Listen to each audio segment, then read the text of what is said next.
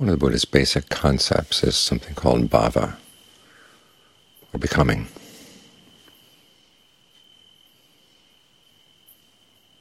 And what it means is taking on an identity in a particular world of experience. And ultimately it's something that we want to get beyond, because as the Buddha pointed out, these becomings, and they are plural, come from cravings. And every craving that leads to becoming also leads to suffering.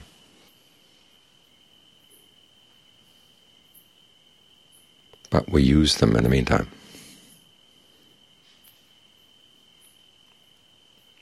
And a large part of the skill in the meditation is learning which of your becomings is something to go with and which is something to go away from, which is something to drop, or which are the becomings you go with and which are the ones you drop. Like right now you're focused on the meditation. There is a sense of you in here. You can't deny that. And the world of experience for you right now is just you inside the body. You want to inhabit your body as fully as possible. See if you can be aware of the whole body as you breathe in, the whole body as you breathe out. You may have to start with one spot or one area of the body. And see if you can get that comfortable. Once it is comfortable, then see if you can expand the range of comfortable breath energy. Because the breath here, of course, is not just the air coming in and out of the lungs, it's this sense of energy flowing throughout the body. And it is a skill, learning how to inhabit your body this way and be alert to the breath, and not slip off to other becomings. In fact, that's the main difficulty as you're meditating, because there are lots of other becomings. Because these worlds of experience are not just the physical world outside, but they're also the worlds in your mind. Every time you think of a particular situation or a particular person, or yourself in relationship to a particular person, a little world appears in your mind, and then you go into it. And these worlds can float away. They're like bubbles. They can float very far. Farther than most bubbles. They can take you around the world in just a few seconds. And here you are, you've been pulled away by a bubble, to say nothing of bigger things. So just let the bubble pop and you're back here. Try to establish this as your identity. You're the person meditating, you're the awareness meditating. The less of you in here, the better for the time being. You're not thinking about who you are. Just a sense of awareness filling the body. And identify with the awareness for the time being.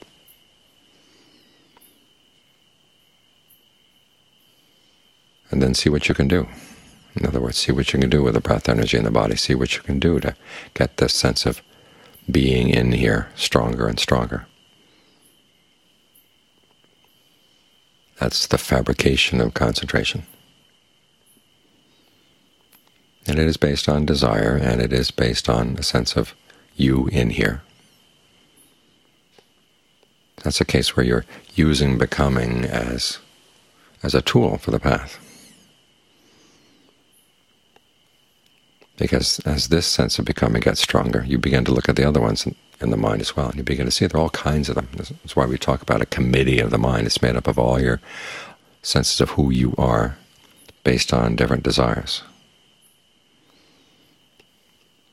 And sometimes they come thronging in, especially if you're just beginning to meditate. You've been having an active life outside of the monastery, and you come to the monastery, and all of a sudden it's like this big vacuum. Nothing's rushing in to keep things down inside your mind, and so these things have a chance to come flowing out. If they do, just think of them flowing out and dissipating, flowing out and dissolving away. While you stay here with this sense of you being inside the body.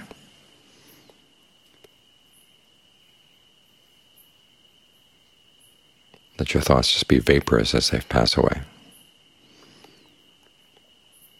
And learn how to question them, because these are the becomings that you want to learn how to avoid, the ones that would pull you away from the path.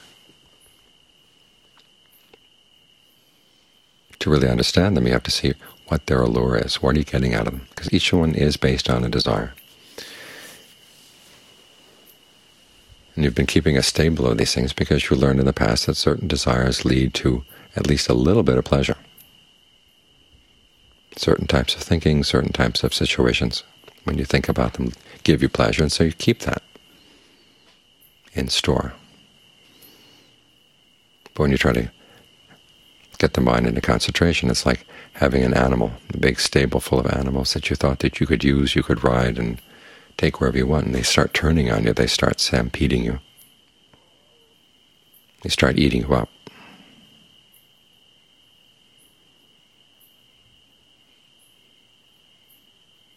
But the stronger you can make your concentration, the more interest you take in the breath, the more you're able to resist those other animals inside, the ones that will pull you away.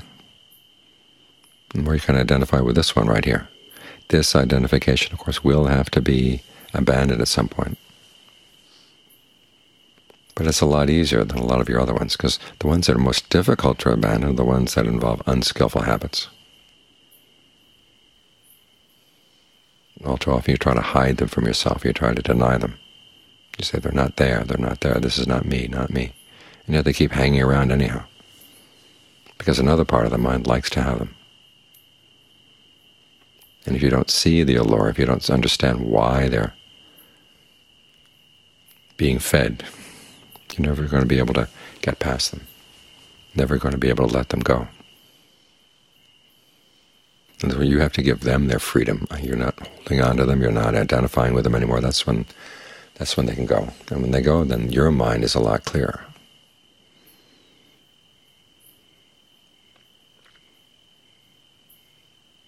Whereas the sense of self that's developed around concentration, as long as it's not based on comparing yourself with other people. If you're going to be in competition with yourself. In other words, how good was your meditation yesterday? Can you make it better today? That kind of competition the Buddha doesn't criticize.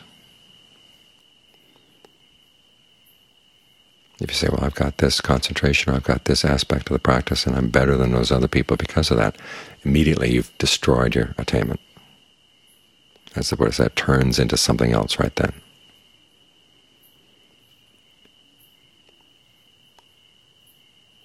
But if your competition is with yourself, it's a matter of learning how to be more skillful. How can I be more solidly here? How can I have a sense of energy that keeps me going? Because one of the problems that comes up in the concentration is your concentration gets weak, and that's when the animals inside can come out. And whether they're fine-looking animals like horses and elephants and lions, or else they're more ferocious ones, or more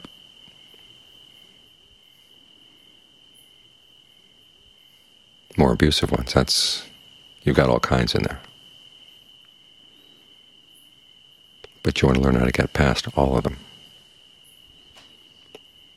And taking a real interest in this world of the body as you sense it inside, from inside, is going to be one of your main weapons.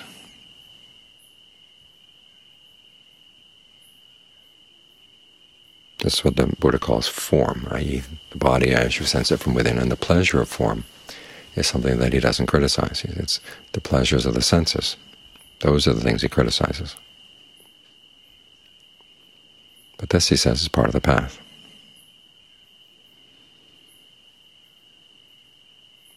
So learn to use this identity. Don't overinterpret it.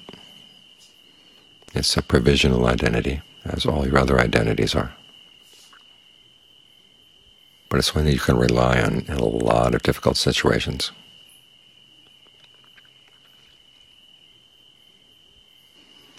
So if you find yourself slipping off into another world of thought, remind yourself that that world of thought doesn't take you any place you haven't been before. This world here, inhabiting the body fully, having a sense of stillness and ease and confidence, firmness here in the present, that'll take you someplace you've never been before.